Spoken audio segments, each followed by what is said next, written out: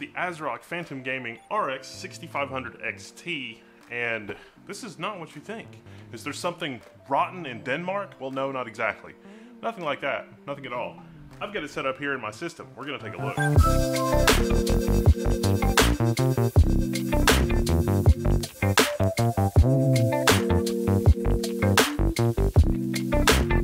I'm using that in our Core i5-12400 system right behind me.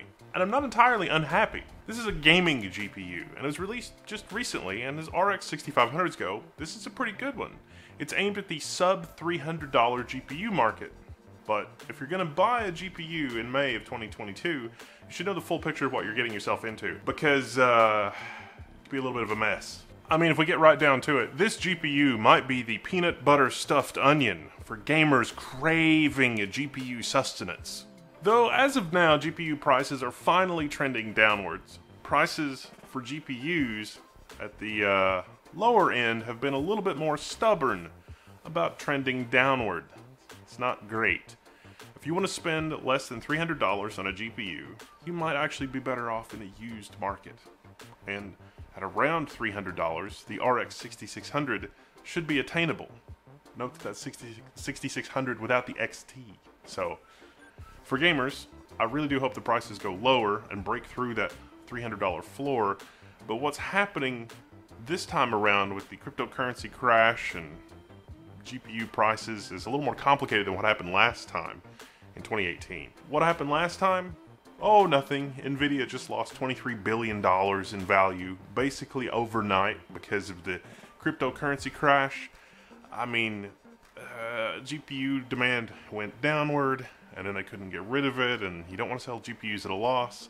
People stopped buying GPUs to earn a profit, and they went back to buying GPUs to play games. But, you know, the market's a little different right now. And, you know, of course, in 2018, NVIDIA had a market value of around $100 billion. And today, NVIDIA's market value is over $500 billion, $550 billion-ish last time I checked. So things have changed somewhat. And the biggest change also is the GPUs can be used for things other than gaming and cryptocurrency mining. At least those uses are a lot more commonplace than they were.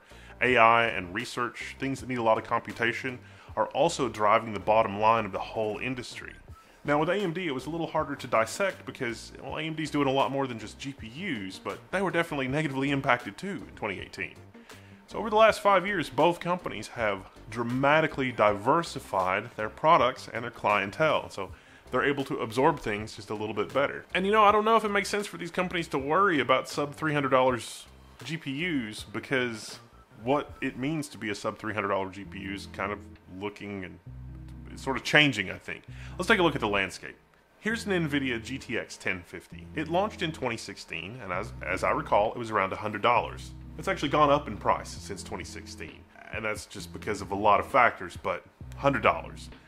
In a lot of cases, AMD's got an APU that comes close to beating it in 2022. With Intel's Xe on the horizon, and as we've seen in Valve's Steam Deck, the future really is looking bright for APUs, because the Steam Deck, oh, it's a lot of power. So the RX 6500 and maybe the 6400 coming soon. Entry-level gaming, it's a little problematic. You may be, you know, setting up yourself for some pitfalls if you pick up one of these GPUs. So let's walk through that. Now the CPU in here from Intel is PCI Express 4. And it's part of the Alder Lake family. So those P-cores, oh, they're really fast. There's also a Pentium and an i3. All three of those CPUs are based around the Alder Lake P-core design. This one's 6 P-cores. 12400 is definitely the most expensive of the bunch. It's going to set you back almost $200, but it is a great CPU. Really, the most undesirable thing about a build that combines the RX 6500 and the i5-2400, that motherboard is annoyingly expensive. Z690 or the lesser expensive Intel chipsets, I mean, you can definitely tell that Intel's feeling the heat from AMD, so there's some aggressive pricing here. Maybe try to make that up a little bit in the motherboard cost. Doing a similar build from Team Red, you could probably afford an 8-core CPU instead of 6 cores here, but those cores are going to be a little bit slower. But you're also going to have a potentially much less expensive motherboard. Now, our Phantom Gaming GPU, it's got 4 gigs of VRAM. That means your games aren't going to run at the highest end visual fidelity settings. Although, I mean, if we really get down to it, that's not exactly true at 1080p and below, but it's more complicated than that. AAA games, sometimes higher detail is fine, sometimes not. But before we get into the performance, I will say it doesn't have much ray tracing capability. I mean, there are 16 RT cores, that's on the spec sheet, but most games are not doing a good job making the most of those ray tracing cores. You could maybe enjoy a little bit of light ray tracing. Quake ray traced, probably not super terrible on this GPU. Some other stuff, Shadow of the Tomb Raider can give you some ray traced shadows, but that's it. But, you know, generally, ray tracing, not, lower your expectations. To explain the performance of this card, which I think is quite good, you really have to understand the potential pitfalls of it, because the pitfalls are perilous. We can take a look at two games side by side. Cyberpunk and Shadow of the Tomb Raider, and see how that goes. It was the best of frame rates. It was the worst of frame rates. It was the age of incredulity. It was the age of wisdom. Alright, 1080p, 60-ish FPS, okay? Let's run some different benchmarks and see how that does. Alright, let's start with Cyberpunk 2077. Use the 1080p low preset and run the benchmark. It's going to average 60 FPS. Okay, let's crank it. High preset, okay? It's a little worse, but still 60-ish FPS. Interesting.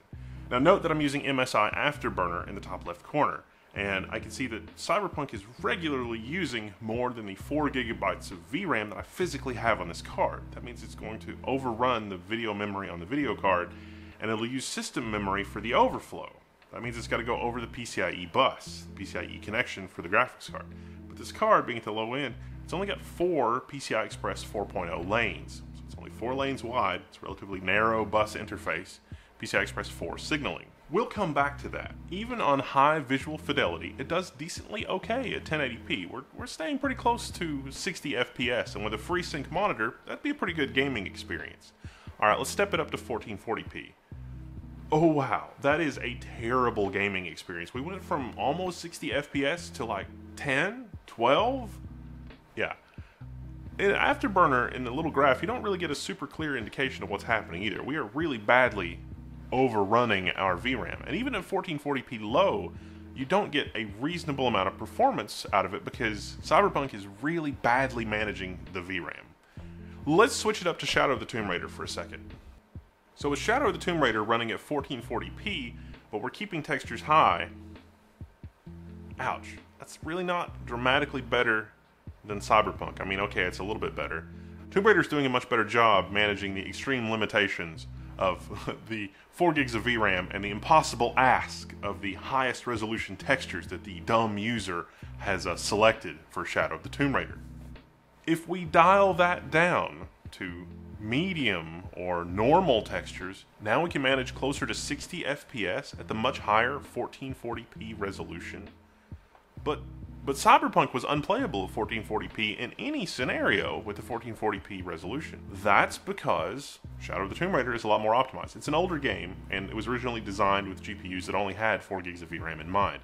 The Cyberpunk devs really haven't put a lot of work into trying to make it run with the relatively limited amount of memory, and you can kind of offset that by using system memory as long as you've got a fast interface between the GPU and memory. With 4 PCI Express 4 lanes, it's about equivalent to 8 PCI Express 3.0 lanes of last generation, so it's not entirely unreasonable. But what happens if you don't have PCI Express 4 lanes? What if you've only got 4 PCI Express 3 lanes because your CPU will only do PCI Express 3? There's the rub. We'll come back to that. But it's not just a question of overrunning the amount of VRAM. I mean, 10 FPS is not an acceptable result in Cyberpunk at 1440p. Yeah, I mean, 1080p is fine. 1080p is great in Shadow of the Tomb Raider, but it's not really that simple. There's actually 2 other factors that contribute to a poor gameplay experience that you don't really have to worry about with the other contemporary video cards. And the first one is memory leaks in the game. You see, Cyberpunk, when you've been playing it for a couple of hours, it can have a memory leak. And what a memory leak is that as you do stuff in the game is loading stuff, and then it puts stuff in video memory, and then theoretically when it's done, it will take that out of video memory because you've entered a new area, the boss is gone, a different car has loaded, but there's a memory leak when something doesn't get unloaded that was supposed to be unloaded. that memory is still allocated and is unavailable for other stuff. So you might start to see your frame rate decline as a result of game bugs or even driver bugs. It's going to be up to the game dev most of the time to fix that. The second problem is the PCIe bus speed problem. You see, even if you're running out of video memory, sometimes you can shuffle that into main memory. It's like, well, I don't think we'll need this, so I'll put it in system memory, but maybe we'll need it later, versus just getting rid of it. So AMD released some new lower-end CPUs for gamers, CPUs like the Ryzen 5500. Unfortunately, that Ryzen lacks PCI Express 4 capabilities, which means that this GPU will be running at PCI Express 3.0 speed. It's not just if you've got an older computer that's got PCI Express 3, you got to worry about this. Your new computer might not support PCI Express 4. If you overrun the video RAM, then you're going to have bad performance. That's the pitfall. For Shadow of the Tomb Raider, it's pretty good about managing its VRAM usage, and there's really not a lot of difference in performance between PCIe 3.0 and PCIe 4.0, at least in reasonable settings. For our retest here, we dialed down our PCI Express speed to PCIe 3.0 with the highest textures, and look at that, we're down to 18 FPS.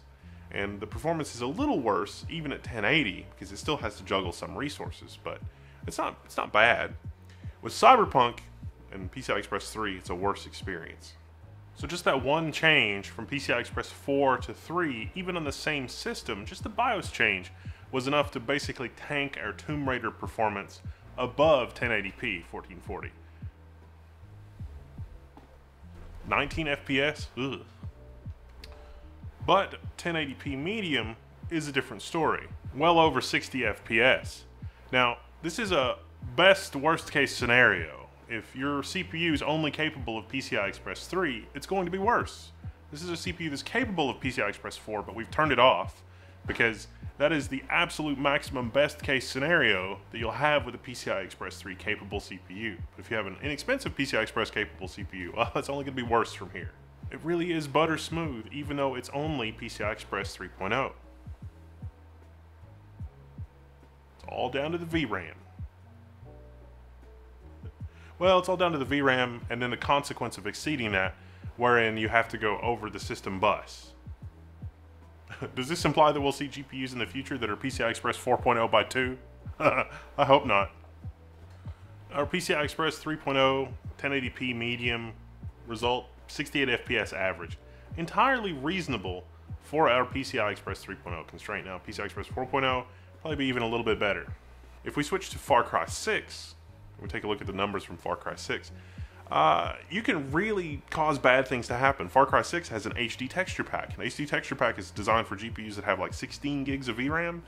If you load that in, then you're going to get like 4 FPS in Far Cry. But Far Cry otherwise has reasonable performance at other resolutions. It's even possible to cause games to crash. Games like Fortnite, if you turn everything up to the maximum, or you go back and forth between a machine with a multi-$1,000 GPU and one of these GPUs, you can actually cause Fortnite to crash because it's so badly overrunning the VRAM. Far Cry 6 on medium, 1080p, that's reasonable and it's perfectly playable. It's a good frame rate. It's even better than Cyberpunk about managing the resources, although maybe not as good as Tomb Raider. This is Halo Infinite at 4K. It says that it's using 3.86 gigs of VRAM, but we're also playing it at 4K. What it means is it's using 3.86 gigs of VRAM plus a lot more. That's not going to run well. Our Halo preset is medium-high. It's high, but with the texture set on medium. 3.28 gigs of VRAM usage, you know, sort of staying in our ideal zone. So there's Halo Infinite, the campaign, and the Halo Infinite, the multiplayer game. Halo Infinite, the game, probably low settings.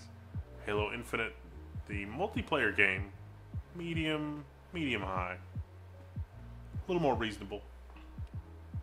Multiplayer bot boot camp it is. So as a gamer, this GPU basically asks you to be aware of your PCIe bus speed, are you on 3.0 or 4.0, and how does your game use VRAM. You really gotta sort of manage those at least a little bit to get the most enjoyment possible out of this card, because it actually does have reasonable performance. And to be fair, AMD does address this kind of thing somewhat in their Radeon driver UI. They help you optimize game settings and not pick settings that don't make sense for these cards. Things like enabling the HD texture pack for Far Cry 6, because otherwise Far Cry 6 goes out of its way to try to stop you from over allocating the amount of VRAM. And if you want to play at 1080p high, I mean, I can manage 78 FPS in Halo Infinite on 1080p high. Apex Legends and Fortnite, you can get 90 to 100 FPS. That's pretty good. I mean, it's pretty good performance, especially if this card is inexpensive in the market. Sticking to 1080p medium high in most titles, that's not too much effort to get a good frame rate. But be aware of HD textures and high graphic detail or high reflection detail can cause the performance of this GPU to tank disproportionately more than other GPUs from generations gone by. In terms of other features for this card, it really doesn't have much. There's no facilities for streamers. There's no hardware encoding for streamers. So if you stream games, this GPU is not going to help you. Probably save some silicon real estate and licensing by not having the encoders. It can decode H.264 and H.265, but the newer codecs like VP1 it doesn't support. So decoding with like Netflix and streaming services is fine, but there's no encoding, so you're not going to be transmitting. You can be receiving. Noise and thermals were great. It's got two outputs though, just two, HDMI 2.1 and DisplayPort 1.4. Overall, I like this card more than most people, I think. I think it should be cheaper than where it is now in the market, but we may get that. So the bottom line is, at least if you're thinking about this card, and this card is priced anywhere close to $300, just save up and get the RX 6600. That's going to be a much better card. It's got a much better PCIe interface. So much less things to worry about, more VRAM. If you're thinking maybe Team Green has something for you, well, I don't think so. NVIDIA has their own struggles at this price point, which are kind of interesting and different. They initially came out with the RTX 3060, which pricing not great on that. And they misjudged how good the AMD cards were, in my opinion. So NVIDIA had to immediately rush out the 3060 Ti. And now we have this weird 3060 12 gig, which doesn't make any logical sense whatsoever. It's got 12 gigs of VRAM, that's great, but it completely lacks the core GPU horsepower to do anything with that. So NVIDIA and AMD, they're both kind of struggling at the low end here. Remember I mentioned the Steam Deck? It took us from 2016 until now to get APUs that are as good as the GTX 1050. How long do you think it'll be before there's a desktop CPU with RX 6500 levels of XT performance built right into the CPU? I'll tell you this much, it's not going to be another 5 years. It's probably right around the corner. But for now, if you have to have something in this great depression of GPUs, I think this GPU is more peanut butter stuffed onions, which isn't half bad, really, if you tried it. It's a lot better than eating boiled shoe leather, I'll tell you that. And my guess is that if these are available, if vendors choose to make them, the price is probably going to settle out well below $300. And you can get good to great 1080p performance out of this card if you're aware of this card's limitations and how it relates to PCIe and VRAM on your particular games and the bugs that your games have. Oh, and this card's probably not very future-proof because 4 gig was not really enough a couple of years ago. But inexpensive? I don't know. I'm Wendell, this is Level 1. This has been a quick look at the ASRock RX 6500 XT Phantom Gaming. I'm signing out. You can find me in the Level 1 forums.